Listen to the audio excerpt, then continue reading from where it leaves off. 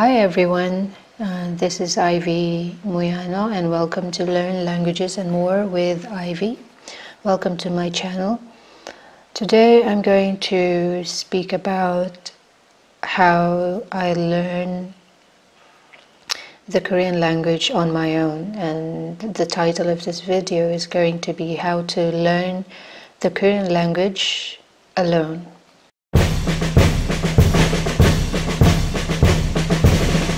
When I want to speak the Korean language, but I have to do it on my own, then what I do is I read out loud.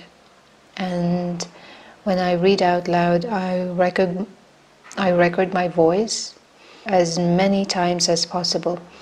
And I do this because I want that when I read, I want that I do not have that much mistakes when I finally do the final recording of my voice. So that's what I do. And then I make a video out of the recordings that I have done.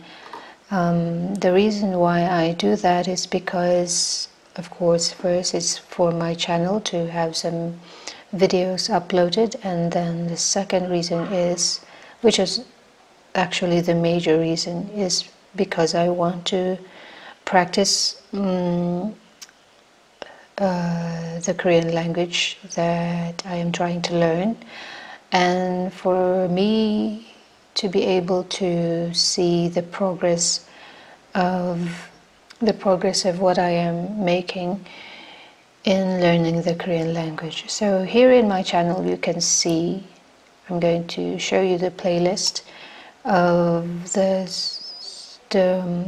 readings that I have read is right here. Korean language reading and listening practice in this playlist. The first stories that I have read are from Korean folk tales. They're a little bit difficult to read, but it is worth it. There are moral lessons from it. And then recently I have been doing Aesop's Fables stories, and they're very interesting.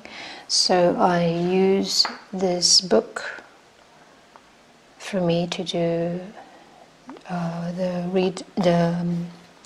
the voice recording. As language learners, adult language learners, I recommend to read these kinds of books, even if you are an intermediate language learner. It is recommended by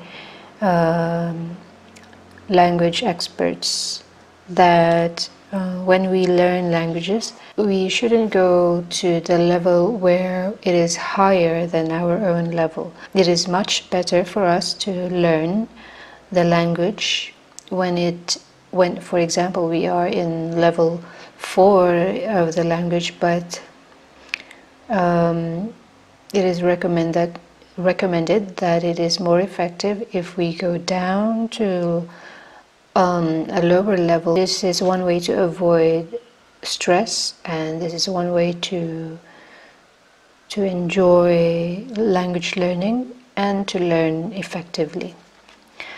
Doing this, I can speak out loud, and I can read Korean again, and then after that I can even listen to my own voice. So the old videos that I have done was done maybe 2 years or a year ago, and then sometimes I read it. I listen to it, and when I listen to it, most of the time I feel awkward listening from it, because I could recognize that I am not that fluent, that I am not that speaking naturally, that I sounded like a robot or someone who's so not very fluent in the language. So sometimes I get disappointed from listening to my voice, listening to the reality of my Korean level.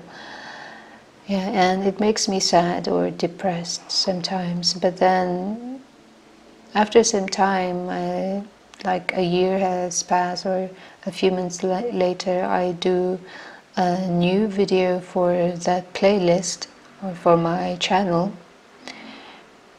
And then I compare the voice that I have done recently and compare and with the videos that I have done in the past, and I could hear that my voice have changed and my pronunciation have changed, and I feel that somehow it has improved.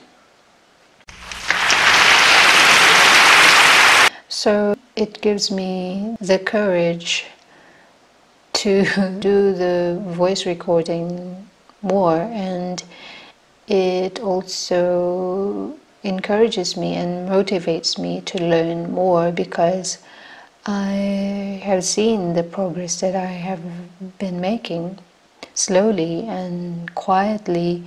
The improvement just comes out naturally, and so I don't get sad anymore, and it gives me confidence to continue with what I'm doing.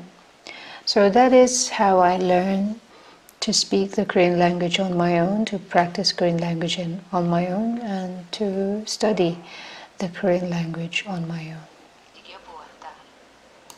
어느 따뜻한 봄날 무척 심심해진 소녀는 장난을 치고 싶었다.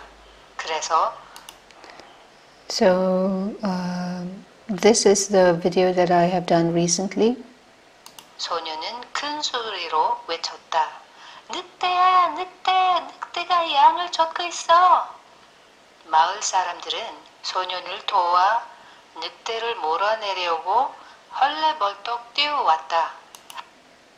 Yeah, and by the way, when I listen to the videos and after doing the video, and sometimes when I just sit on the sofa and listen to the videos I've done, and then I would hear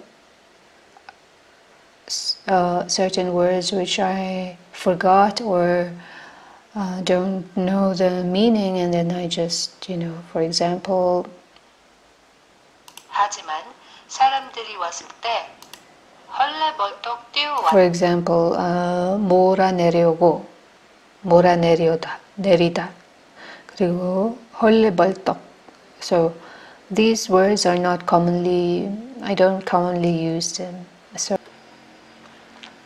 So out of the blue, 헐레벌떡, out of the blue, out of the blue. Okay, out of the blue, it means 헐레벌떡, 헐레벌떡, out of the blue, 헐레벌떡, out of the blue. And 몰아내려고, 내리다, 몰아내리다, 몰아내다, to remove or eliminate or eradicate. That's the meaning. Smoke out bees from 연기를. And 뭐뭐 내려다. It is a Korean grammar that we all should know. It means that you are going to. So that is the meaning. Going to. 몰아내려고. 하려고. Okay. 몰아내다 is to drive out, expel. So that's it. So that's how I check, that's how I review and remember the words, new words or old words that I want to be familiar with. 왔다. 하지만 사람들이 왔을 때 늑대라고는 전혀 보이지 않았다. So this is how I read at the moment, now. And then this is how I read before. 아낌없이 봤지요. 소녀는 매일 나뭇가지에 매달려 놀기도 하고 열매를 따먹기도 하였어요. 또 술래잡기도 하고 나무 그늘에서 낮잠도 잤지요.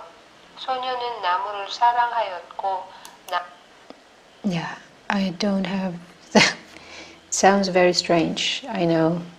And I hope you also notice, but for native speakers, I think, and for language learners, they would understand, you would understand that there is this big difference. And this one was, I don't know exactly when it was done, but it was uploaded on June 28th, 2019, so it's almost 2 years ago.